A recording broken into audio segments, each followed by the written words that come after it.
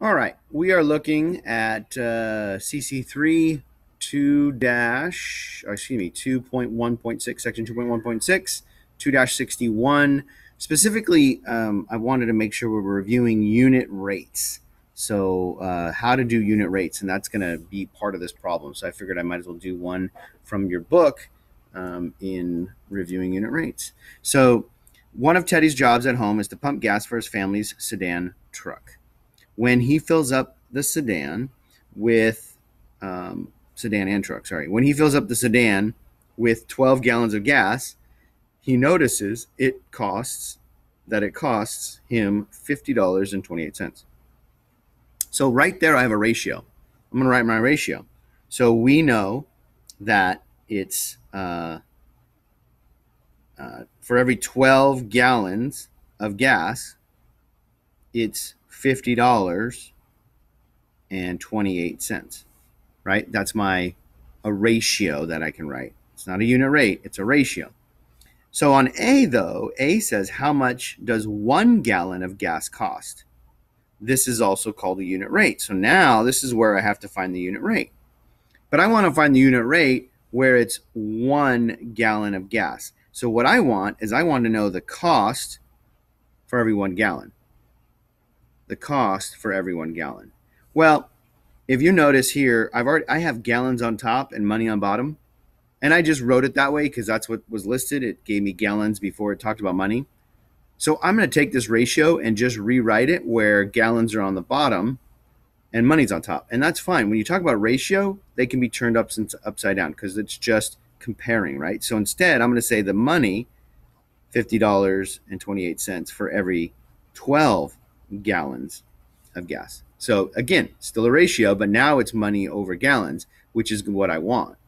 So here's where it is. Now I got to get this to become money over 1 gallon, right? I need to figure out what is my cost here. What is the cost for 1 gallon? Well, if you think about ratios act as fractions, the rules of fractions apply to ratios. So if I need 12 to become a 1, I'm going to just use a giant 1 and divide both top and bottom by the same thing, because 12 divided by 12 is 1. So as long as I do that on the bottom and top, all it is just using a giant 1, which doesn't change the value. It just makes it, in this case, a unit rate. So 50 and $50.28 divided by 12. I'm going to definitely use a calculator for that. On the homework, it's okay to use a calculator unless it says do not use a calculator. Okay.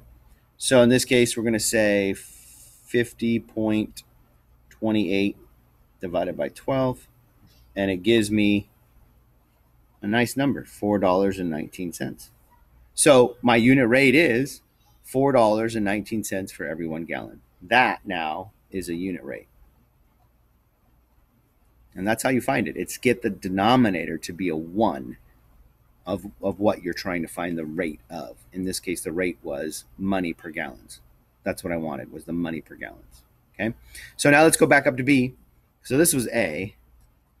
This was A I just did. So B goes on and says, how much will it cost him to fill up the truck if it needs 25 gallons of gas? Show your work. So for B, we know the unit rate, $4.19 for every 1 gallon, right? That's my unit rate, $4.28 for 1 gallon. Now I have, according to the problem, I have to figure out how much this is going to cost for 25 gallons.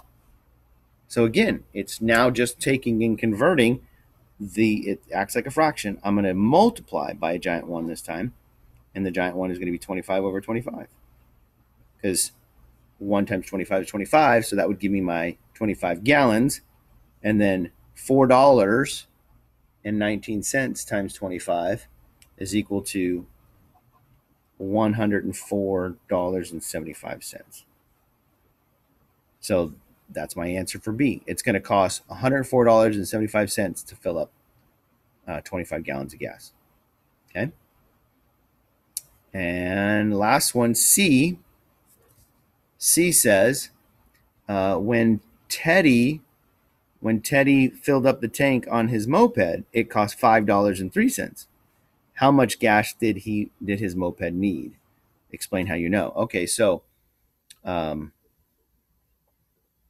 we know that the cost of the gas at the same station. So basically, we figured out the unit rate, which is $4.19 for every 1 gallon, is the cost of gas at this station. And now he's filling up his moped. And what did it say? It said it only cost him $5.03. And notice where I put this. I put it on top because I have money on money. Your unit money needs to be on top because that's where your unit rate is, where it's where money is for your unit rate. So the question is, how many gallons? Now I'm figuring out how many gallons is that. So this one's a little bit more tricky because we have a situation where a giant one isn't obvious, right? $4.19, make that 503, not so obvious. And I don't know what I'm trying to get an X here is what I don't know the gallons.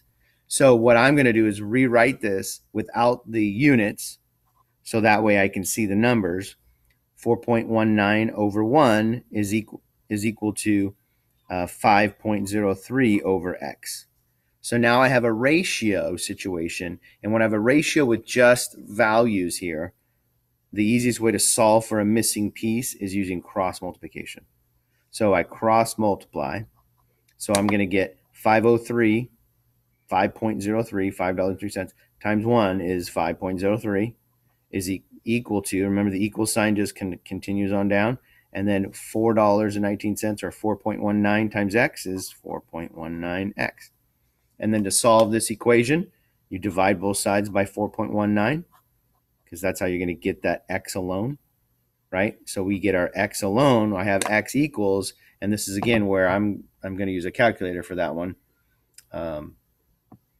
So 5.03 divided by 4.19. Oops, 5.03 divided by 4.19 equals. So it comes out to be, and I'm going to round to the 10th, it comes out to be 1.2. So that tells me what? That tells me that he filled up his moped with 1.2 gallons of gas. Okay. I can't even go further, for $5.03. All right, there we go.